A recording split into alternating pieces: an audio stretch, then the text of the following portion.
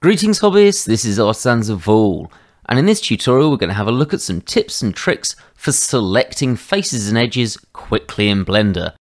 And trust me, however good you are at Blender, I'm pretty sure you're going to see something new that you don't know here. Now as I say, I'm pretty sure that this is going to be a tutorial that's got something for everyone, but I am going to start at the most basic level. So I'm going to go straight into face mode, and I imagine most people just through trial and error, even if you're a beginner, knows that to click on a face you select it, and if you hold down shift you can select multiple faces all in one go. If I just select off, if you press down alt while you select a face and you select close to an edge, you will select all the loops towards that edge, and I could for example do that if I select off for a different edge to do it in a different direction, and of course you can combine the two together to hold Alt and Shift and do the same. Also, if you select on a face, you can hold Control, and when you click on another face, it will select the shortest path between the two, ignoring diagonals. And if I go into Edge mode or Vertex mode, we can do exactly the same thing. So Control, and again, if I go there, I can press Alt, and it will select all of the ones in that edge loop. Now, as well as that, we have a few selection modes. Most people start off with the select box. The selection modes are up here where we can just drag and select however many things we want. I'm just going to go back into face mode. If you're not familiar with this pie menu, it's because I've got a free add-on called Machine Tools. I strongly recommend you get it. It's going to be very useful for a trick I'm going to show you later. Otherwise, you can just select your choices up here in terms of what you want to view, or use 1, 2, or 3 for vertex mode, edge mode, and face mode respectively. Now, as well as that, we do have other methods that we can use to select. I can hold down here to choose to go to different ones. You can also cycle through them by pressing the W key. For example, circle select allows you to just drag, and the W button gives you the lasso tool, which effectively you draw a shape, and that's going to select it. Now I'm just going to go back into box select and just mention that if you do press C, you will get something that looks like the circle select, but you'll notice it is different. It's got a dotted outline if I press escape to get out to it, whereas the normal circle select has a solid outline. Just going back to box select. So the C version of circle select does much the same thing, except for now, if you hold down your middle mouse button, you can unselect as well. So that's really useful for going through and selecting things quickly. For example, if I wanted to select all of the points on this face, I could do, and then maybe unselect those two in the middle. The other selection tool that's quite useful, and you need to have a number pad to do this, so if you're using a laptop, go buy an extra keyboard, is if you press Control and plus, it adds 1 to the amount of things that you've got selected, for example faces, and you can carry that around corners, or if you press Control and minus, it will do 1 less. So I imagine that's the basic ones out of the way. Now, there are a few tricks with the plus tool that you can use. For example, say you wanted to select some faces, and I'm going to press shift and select one missing out, so for example there, then all you can do is just press and hold down shift and control and press plus, and BoxCutter will recognize the pattern and it keeps missing one out. And you can do the same thing, for example, with 2 missing, shift and control, and it will miss 2. And what's really nice about this is it doesn't just have to work in faces, you can do this with edges as well. So for example there and there, and we'll miss one out every time. Now the reason I find this really useful is because if I just go into this object here that hasn't been subdivided, if I select this edge, Control and B to bevel it, and I'm going to put the segments up to something like 16, and I really always recommend that you do your segments in multiples of 2. In fact, I generally go a little bit further than that, but I'll talk about that in a second. What that means is that if you've got something like this and you realise that the curve is a bit more extreme than you want, or a bit rounder than you want, or it's just too high polygon, especially if you've got lots of other things going on, it means that I can select that face, quickly do the other ones, and Control X to dissolve those out. And then again, I can, if I really wanted to, do the same thing. And you'll notice that the reason I go for things that multiples of 2 is that always leaves you with the outer bound of your bevel being the same, so you don't have a problem. And we can even go a bit further than that in the way that we choose to do things. For example, if I bring in, let's say, a cylinder with Shift and A, If you've watched any of my tutorials, you might have wondered, and I have had a few questions about this. For 3D printing, obviously we want things to be quite round. For CG work, you can just use shade smooth or something like that, but when you're printing it, you need it to be nice and rounded with lots of vertices. And some people have asked me, why do I go to weird numbers, like I always do 128 or 256 or something like that? Now, I recommend these numbers. I always go up from 4, so doubling each time, 4, 8, 16, 32, 64, 128, 256. The reason being that, say, for example, if I just G and Z to move that up and come and have a look at the edges, if I do have a lot going on and I decide this 256 is way more than I need, maybe I'm shrinking it down and it's just going to be a bit excessive, I can select every other one and potentially, if I just hold down plus all the way, there we go, and then dissolve those out. And because I've always doubled every time, I can do that again and again and again by pressing Ctrl and X to dissolve. Now I'm down to the next amount down, so I'm now down to 128. And if I want to go to 64, I can do the same, and I can keep doing it again. Now, that Ctrl-Shift-Plus technique works quite well when you've got maybe a single bevel. I would say for something like this, it takes more time than you want. These tricks are all meant to be solving you time, but an alternative to that, if you're going to do something on this large scale, and to be fair, you could do this on the bevel as well, is that if I go to Edge and Shift and Z to get into X-ray mode, I can select all of those edges. I'm just going to come out of that. And there's another option. If you go to Select and check a deselect, you can have it automatically that it selects one and then deselects another one. You can also put that up. So for example, it could be selected 2 and then deselected 2. So you can do whatever you want with that. Do note that it does cause problems. For example, here where it's gone round all the way, it hasn't worked out perfectly there. Now you can do an offset to try and make this work, but there'll always be a problem here. But that's because I've got this set to more. If I go to 1 and 1, then we will always get half the amount, and I can dissolve that out. We're now down to 64. Check a deselect, and it should come back out. We're now down to 32, and so on, and I can go all the way down to, well, 4 realistically to get a cube. Now there is one problem with this checker deselect, and it's this. If I go to edge mode and I've got an edge loop in here for some reason, or I've subdivided this in some way, and then I try this trick now, you'd think this would work. So for example, if I go into edge mode and here, and then go to select and checker deselect, it doesn't work. It's deselected one thing. It doesn't work because this has been split up. So that's a problem. And what if I want to do the same dissolve trick again? Well, actually there is a way to do this, but for this you have to have machine tools, which is the one that's bringing up the cool pie menu that allows me to flip between things really quickly, like edge mode, vertex mode, face mode, object mode.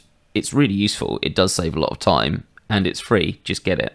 But what's great about this in terms of selection is if I go to vertex mode and I press Alt from what we've done earlier and select this whole edge loop, I can checker deselect this still. So checker deselect, and now I've got every other one done. And if I press Tab and hold my mouse over the edge, you'll see it's got a control and click, which doesn't just change this to edge mode. It keeps this selection and expands upon it. So if I click that, now I've effectively checker deselected all of the edges because they're the ones that are attached to the vertices. And admittedly, I do have this one down the middle, but all I'm going to do is Shift and Alt, select it to deselect the edge loop, and then I can Control and X again. And again, I've done the same trick, and I'm now down to 16. So you can get around this edge loop problem if you need to. So checker deselect's a really nice quick way of doing things. Now, while we're on the topic of cubes, and especially something like this, where we've got this subdivided cube, say we want to do something with this face. Sorry, by that I don't mean the individual faces, I mean the whole edge of this square. Now, this hasn't been this subdivided, but let's say we had something that was subdivided a lot. For example, we might want to do something where we can select that really quickly, and while yes, I could select those two and Control and plus, or I could go into side view, go into X-ray view, select there, come back out of X-ray view, and I've got that selected. There are some other options that are actually much quicker. So for example, if I just select one of them and press Shift and G, we get this wonderful menu, the Select Similar. I will say this is also here, but Shift and G is a bit quicker, and we can select a lot of things here, and this is going to select things that are similar to this face. Now, there are other things that you can do with this, but for example, if I press this and go to select area, well, it's been perfectly subdivided. They're all the same area. That's not any use to me. But what one is very useful is if I do that and go for the similar normal direction, oh, it's selected that whole side now, and I can just G and move that out if I need to, for example. Now, what's really useful about this, if I just go into vertex mode and let's say select those two vertex and say I've got some unflat shape. So for example, I'm going to G and X. I'm just using proportional editing here, and what that allows me to do is G to move out, and I can put my mouse wheel up and down to make that more or less extreme. So let's pull this out here. Now we've got this nice curved shape, but theoretically that now doesn't work. The normals aren't in exactly the same direction, but usefully, Shift and G, normals. We have this threshold here, and that allows me to move that up and down.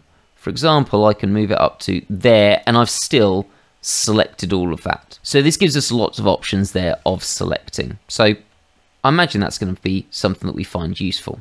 Now the final one of these tricks is going to use a bit more of a complex object. So let's say an armoured shoulder pad from everyone's favourite sci-fi superhuman warriors. Now this has been relatively quick to make, but if I go into face mode, this has got some problems to it, at least if I want to edit it. Like if I want to do something to this face, what I mean by that is this internal bit of the armour section. Like, okay, yeah, I can press C and start selecting all of this, and it's going to take a while, and then I'm going to have to come in here and press C again and carefully get that. Like, everything's annoying about this. It's an absolute pain. And say, for example, I decided, which in this instance would be true, that this isn't thick enough. Let's say I 3D print this and that just doesn't show up very well. I need a greater inset.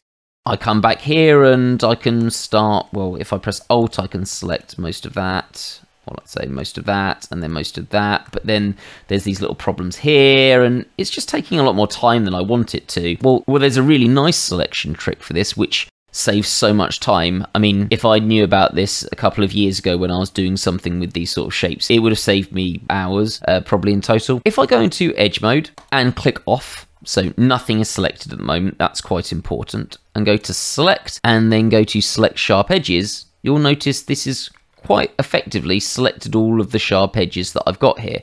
Now, if you've got something that's not as extreme as this, there is a sharpness bit here which you can sort of play around with, and it'll change the angle that's being selected, but for this it's worked fine. You notice even these little bits here, it's picked up. Now what I'm going to do here is either go up to the top here for these edge options, or I can just press Ctrl and E, and that's going to bring up the edge options wherever I am, and I'm going to mark seams. Now, that has highlighted all of these edges now if I click off, so each of these is now being marked with a seam. Now for a person that's doing 3D printing, no CG, you probably don't know what a seam is, or you might not even care, or maybe you do, but either way I'm going to go through it. A seam is something there for when you're unwrapping the UVs of this object, and you use UVs if you want to do things like texturing that's entirely just part of the skin that's over the top of it. It's normally used for things like animation or game asset creation, things like that. Anything related to CG design. Now the reason that I've picked that for this is, one, the tool works off it, but also because it's not going to have any relevance to what we're doing. If you're just doing it for 3D design, you can, if you don't want to see it, just come to the Viewport Overlays, and just down here you can make it so you can't see the seams. So it's not going to ruin your sort of visual look of this when you're going into edit mode. But if I bring those back just to demonstrate the point, what these seams do is, if you just hold your mouse over a section of faces that you want to select that are all linked together and are confined by a series of seams, and you press L, it magically selects everything inside the seam. It's so good. It's going to save so much time. Now, obviously, there are different ways to do this. For example, you can do this with just sharp edges, which we probably use quite a lot. So you might already have a selection of sharp edges that you want to select inside. So if you did, you'd just click on sharp. Now, obviously, I don't have any sharp edges, so it's not worked. So I'm going to go back to seams, but you have got that. You can also do it by material and other things like that. But let's say this is my example here. Oh, and do note that if I haven't deselected it and press L somewhere else, it adds it to the selection. So now we've selected all of that, but not the inside ones. So I'm just going to select off over here. And let's say my original problem was I didn't like how deep this inset was, so I'm just going to press L here, and then I can go over to my options here and extrude along normals and make that a little bit wider. Easy, done. Now the last one that I'm going to cover for these selection tricks does involve a paid for add-on. So this is going to use Mesh Machine. It's a product made by the same people that make Machine Tools, but Machine Tools is the free one, the one with the pie menu, and a lot of other things. Mesh Machine gives you a lot of other tricks, normally that works around doing things with bevels and booleans and things like that. It's a really good tool as well. It is quite expensive, but if you do hard surface modeling a lot, it's great. But that has a selection trick to it as well, or a function that it has, so I'm just going to quickly mention that as well. So let's Shift A and bring in a quad sphere. To be fair, 5 is probably more than I need to demonstrate this, so I'm going to bring that down to 4. Let's move that over here and just scale that up a bit. And I'm going to grab this cylinder and let's do that. So I'm going to bring that over here and let's do, I don't know, rotate that, G to there, and I'm just going to boolean them together. So there plus there. I've got ball tools on, Control and plus. I'm going to apply that and I'm going to hide the one that's there. Now, I'm not too worried about these shading issues here, but if I do go into this, normally our Alt Select to get an edge loop is something that works fine, but you'll notice here it stops working, gets confused. All of these n-gons here aren't really loops, so it has a problem. But if we just go into edge mode and select a single edge, and I then click Y, which is the Mesh Machine shortcut. If I go down to select, it has something called L select. And you'll notice that this add-on's very good at working out booleans because it's now selected all of it. So we've now got all of those points selected with L select. Whereas before, if I just came in here and was selecting or trying to select an edge with Alt select and it doesn't work, we can do that. Now I will say this, there is actually even better shortcut for that. Instead of doing this, Y, select, L select, there is a shorter way of doing this. I'm just going to select off. You'll notice if I press Alt straight away on this edge, it doesn't work. But if you do this, so click on a single edge, come off, then Alt click again, it's worked. And you'll see here, it's done the Machine Tools loop select here. So that's a way of doing it without going into the menu. So again, a bit of a time saver. So there we go, a load of selection tips and tricks for Blender that hopefully is going to save you a world of time.